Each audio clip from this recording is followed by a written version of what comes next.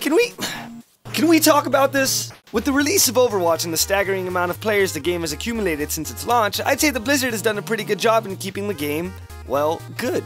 Sure, we had Widowmaker that can rip your ass off from a mile away, and don't even get me started on McCree, but Blizzard got them balanced faster than we could say, Bethut.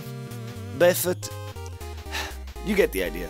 Now, for the most part, nobody in the game seems to tip the scales. I mean, sure, Junkrat can make you blow up faster than Eminem's rap career, and I see you, Bastion. How about you leave some play of the games for the rest of us? I will eat that bird. But where was I? Oh, yeah. Torbjorn is a bigger dick than Moby. His turret is probably the most outrageous zoning tool in the game. Yeah, Widowmaker and Bastion can also be nominated for Biggest Douche of the Year award, but unless they're being played by God himself, they're always gonna come up short to Torbjorn. See, that was a pun. And you're probably asking, why? Because his turret has 100% accuracy.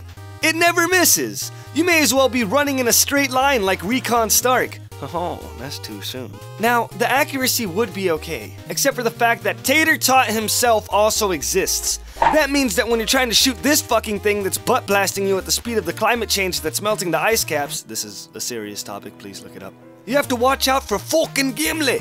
And here's a fun fact. Did you know that Torbjorn's shotgun can crit you for 300 damage? Because I fucking didn't. To make matters worse, let's talk about Trap House's ult.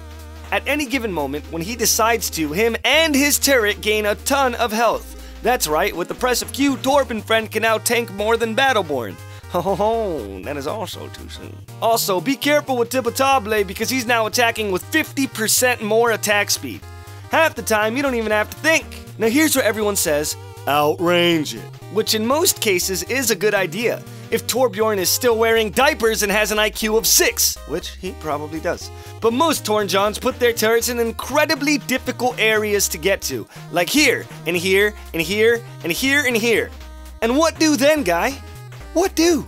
Now, Tapatio isn't a flawless character. If you can break his setup once, it's usually a bit hard for him to regather. And with good coordination, there's more than enough combinations of characters that could snuff out this Swedish meatball. There's a reason why he is a rarity in competitive play, but the fact that this compressed ball of assholes needs that much resources to deal with is bonkers. This man is Satan. He literally drinks lava. Do you know who else drank lava? Hitler. He has the second highest win rate, the third highest overall damage dealt, and the highest KDA in the game. And on console, he was sitting at a 69% win rate, which must suck for the staggering total of 14 people which play the game on console anyway, leading him I'm sorry, console players, leading him to get the first ever console-only nerf. Thank you for watching this week's episode of Can We Talk About This? If there's something else you want to talk about, be sure to put it in the comment section below, and I'll eventually get to it because that's what I do, because I need a new hobby or something.